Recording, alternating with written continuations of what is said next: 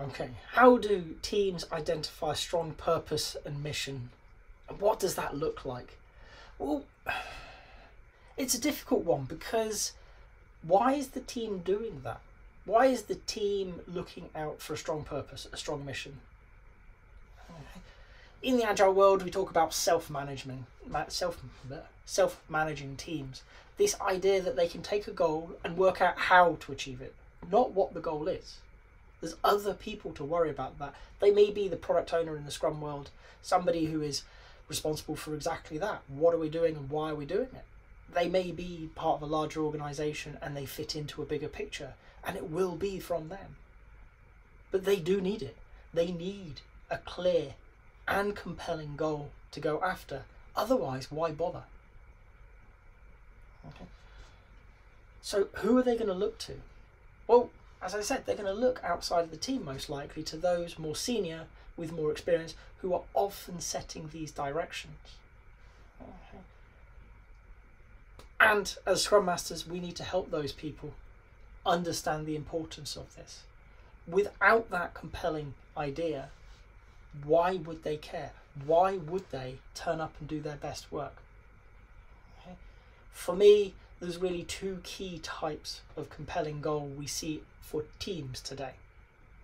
It's either the cause-based one, things like Start With Why talk about this very nicely.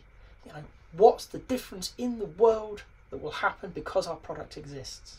How are we going to make that ding in the universe? Okay? And teams can get caught up in that. It's really incredibly powerful. It's emotional. It's evocative. Okay? I've worked in the healthcare sector, and it's really easy to do this there. Okay? You're talking about the lives you impact, lives saved, ultimately. Better outcomes for doctors, for nurses, for patients, for the country, for the world at large. That's totally different when you're talking about that instead of what the product actually is, the nuts and bolts behind the scenes. I remember working with developers and asking them what they did, and they quite rightly said, we transform data to be in human readable format. Great, you're correct, but I don't care. By introducing them to the work that they were actually doing, where it was designed to be used in the hospitals, they came away with a very different story. Yes, they still did the same stuff. They still translated information so that it could be consumed well. But they affected the decisions doctors and nurses made. They protected the doctors and nurses.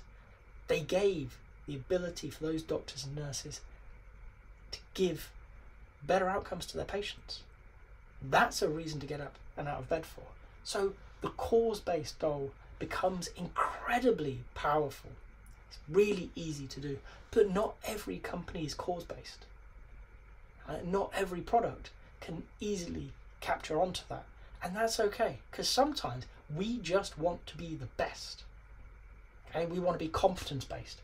We are going to create the best widget that exists. We are going to be the best team that we can be, and that's great. If they can identify that, if they don't have a bigger cause to work towards, but they know they can be brilliant, that can drive many people forward. The idea that they're coming in to be better today than they were yesterday. Okay? So we work with our teams to understand the organisational goal and how it can compel them to bring their best work.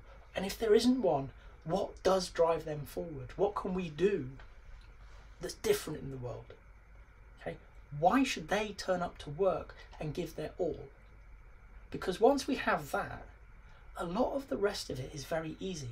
We now have smart people who are driven to achieve a common goal. They are going to work out how to work together, how to achieve that goal. It's going to be difficult. If it was easy, we wouldn't be doing it. It's going to be difficult, but it's going to be possible because they are willing to try things out, get things wrong, learn from their mistakes, learn from their successes, hopefully, and ultimately achieve the outcome. The motivation is really strongly driven by that goal. With the autonomy that the agile world brings, the idea that they can work out how. They're not doing what other people tell them to. They've been given a mission, they've been given purpose. They work out how to achieve it.